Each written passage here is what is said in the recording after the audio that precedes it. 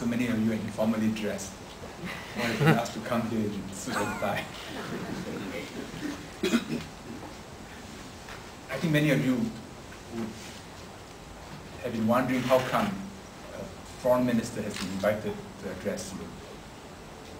The reason is because around the year 2000, when I was the Minister for Trade Industry, we gave a major push to the biomedical sector. And Philip Yeo was always a bundle of energy, quickly worked to develop the Biopolis. And I've come back in the early years to see how things were going. And it's nice to be back. I must confess, however, that when Jackie invited me, my immediate instinct was to say no, because there's so many things afoot in the foreign affairs field. And I thought this is a different subject which I didn't have time to think about. But there was a side of me which said, no, this is something that I was involved in, and it'd be interesting to go back to see how it's developed. And I'm glad to be back. And before coming here to address you, she brought me to the labs to talk to some of the researchers and to be briefed on some of the things that are happening here. And it is exciting.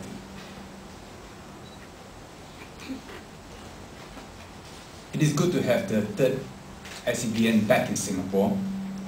It's the first international conference devoted to the new possibilities at the interface of bioengineering and nanotechnology. And by integrating engineering at the two ends, scientists can create new biomaterials and medical devices which mimic biological systems and functions. Since the launch of the National Nanotechnology Initiative by the US in the year 2000, at least 35 countries around the world have initiated national programs in nanotechnology. And it's been estimated that from 1997 to 2003, government organizations worldwide have increased their R&D investment in the field sixfold. And in Singapore, we have identified it from quite early as an exciting new area for our own economic development. A-STAR's objective is to stimulate university research through specific program initiatives such as nanoelectronics, polymer and molecular devices, computational material science, and electromechanical systems, MEMS and NAMS. Presently, the research institutes of A-STAR do nanotechnology research in areas like nanomagnetism, spintronics, nanoimprinting, nanophotonics, nanocomposites, and applied catalysis. IBM, of course, does research at the interface of nanotechnology and bioengineering. And since its inception in 2003, the staff has grown to, I got it here as 180, but I heard Jackie mention 181. So between the time the speech was written and this morning, it's increased by 1.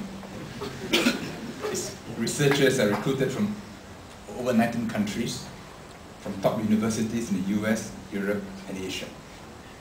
For a relatively young institute, IBN has done rather well, creating novel materials, medical devices, and chiral pharmaceuticals, resulting in 346 publications and 380 patent applications in the past 4 years.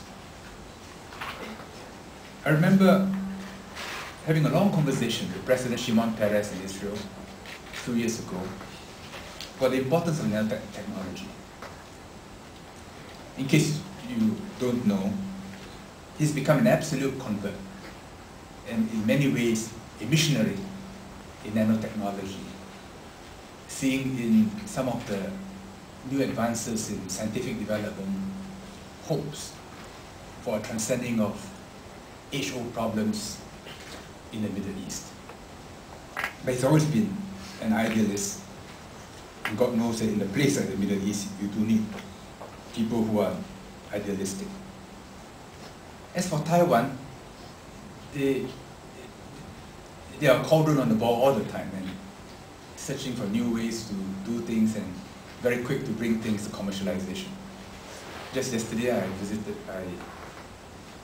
met a Taiwanese visitor and he gave me a coffee mug. So I was wondering, why did he give me a coffee mug? Then I looked at the fine print, they said made of nano material. And if I were to pour Coca-Cola into it, all the gas will quickly fizzle off. And I felt it. It felt like Tsusa, no? This special material from Lake Taipo, which they used to make teapots. I thought, oh, maybe they found a new way to make the old clay. So I'm still experimenting with it. I think I'll make some tea and see how whether it is any different. But that's Taiwan. They're very quick, sensing new opportunity, move, commercialization. And for Singapore, a city-state which lacks space and has no natural resources, the biomedical sector suits us well. We are small, very small, but we are quite well run.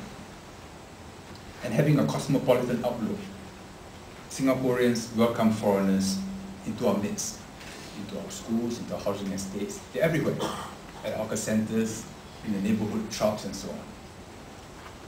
Our culture here enables people of diverse backgrounds to come and work together on the basis of equality, using English as a common language. And since a free trade agreement with the US was signed a few years ago, our protection of intellectual property has become the best in all of Asia. And that's proved to be a great advantage. In 6 years, the value of the biomedical sector in Singapore more than tripled from 6 billion Singapore dollars in the year 2000 to $23 billion last year. And the future of the sector looks promising. For R&D, the activities are concentrated here at the Biopolis. And we were quite flattered when Science Journal described the Biopolis as a scientific emerald city. Chandrababu Naidu, the former Chief Minister of Andhra Pradesh, which is a state in the south of India, he's an able man with a far-sighted view of information technology. One night we're having dinner on Singapore River, and he described Singapore to me as a city built on nanotechnology, which took me by surprise. And he explained, he meant it figuratively of course, he explained to me why a big country like India should be interested in the intricate workings of a city-state like Singapore. Singapore adds value, not by scale or volume, but in the selection of good ideas and the development of new ideas. And ideas are like seeds. They occupy little space, but really they're the most important. You have a good seed, you produce a valuable crop. You have a good fry, the fish farm is profitable. In every area, the right DNA is decisive. And Singapore thrives only to the extent that it is a crucible for interesting ideas and a habitat for interesting people. We cannot create such a mix by ourselves. We have to be like an Italian Renaissance city-state like Venice or Mantua or Florence or Milan, welcoming talented individuals from near and far and facilitating their creative development. And on this basis, Singapore has plenty of space, which was a point Naidu was making to me.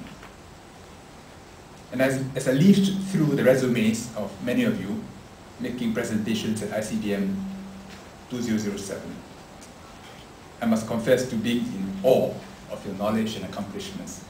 Many of the titles of your publications I don't even begin to understand. You're a remarkable collection of brilliant minds, and we are so fortunate to have all of you in Singapore. I wish you a productive and an interesting conference.